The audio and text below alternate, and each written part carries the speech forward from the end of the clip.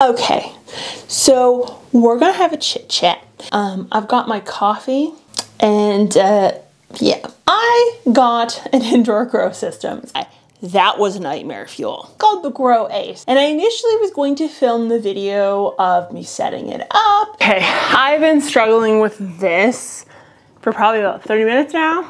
And then using it and all the wonderful bits and bobs. It wasn't that graceful of a setup, and it was not a graceful first little round with this thing. So today we're gonna talk about the Grow Ace and why I wish this thing worked for me, because I oh so badly love this concept, but it just keeps on failing. Setup is super versatile. You could spread these out as much as you desired.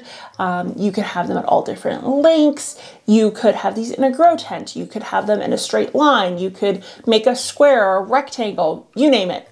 The actual setup in and of itself is whatever you desire. The first issue I ran into was I was missing the connector from the one little motor. So that's fine. They sent me the correct connector. That should have been the omen. This is gonna be a nightmare.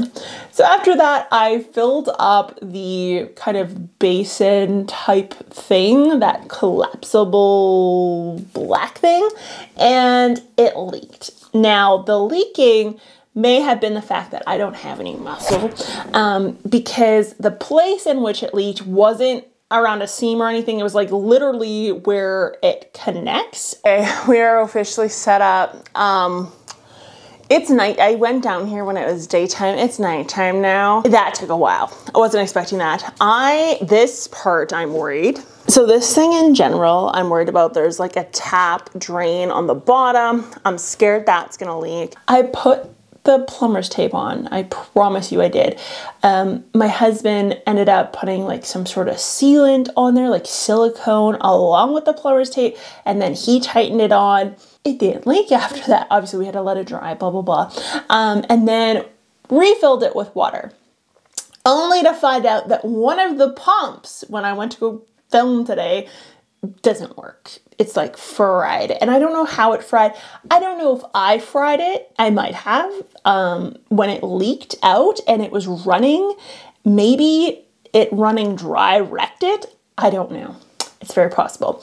So anyways, we're back to square one with Mr. Grow Ace. I want this thing to work so freaking badly.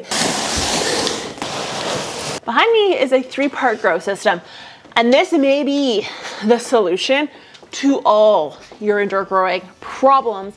I think it'd be so cool to be able to grow like herbs, red robin tomatoes, determinate tomatoes, just in general. Peppers would do great in these things. Lettuce, obviously, you could do. And because it's each kind of dish is like a square foot, you could just use the square foot garden method or whatever with this. So you would do, like, for example, 4 lettuce plants per square foot, so many herb plants per square foot. It is really neat. It's a really cool concept. I'm having such horrible luck with this thing. So I want you guys to comment down below if you want me to try this with leca or potting soil. I obviously need to get a new motor. So there's that. Once I get the new motor, do you want to see it with leca? Do you want to see it with potting soil? Because I'll fill it up with whatever you guys want to see grown inside. Does not matter to me at all. And yeah, I'm gonna do like herbs, lettuce, that sort of thing once I do get this bugger up and running. But ultimately speaking, yeah, just bad luck so far with this Grow Ace. I am so sorry. I wish it would work better for me. But yeah, and some of the issues I'm having are like common problems, particularly the leaking thing. Most YouTube channels are saying that it leaks. So I don't know. It's like a design flaw, but it's so close to being something really interesting, really cool. I don't have it in a grow tent. You could put it in a grow tent if you wanted. Obviously, if you put it in a grow tent, it would have made much less of a mess than what mine ended up making, obviously. But you would need to put kind of that big tank basin on the outside of the tent itself, because it's way too large to put inside of the grow tent. The brain you could have in the tent, however, thank goodness. We're currently in the process of changing our flooring in our basement. So thank goodness the flooring was not in yet, because that could have been bad. Yeah, I am gonna give this a shot. I'm not gonna lie, I'm tempted to wait until the snow thaws and then I'm gonna put it outside in like a sheltered space. I put it kind of like in the greenhouse or something like that, maybe under a low tunnel. I'm scared to fill it up inside again because I don't want to clean up the mess. But yeah, anyways, thanks for watching, you guys. Groways, thanks for sending me the grow kit. I'm sorry it's not working so far, but we will get it eventually. If you guys want to grow along with me with the Groways, I will leave the link down below, and I will talk to you guys next time. Bye.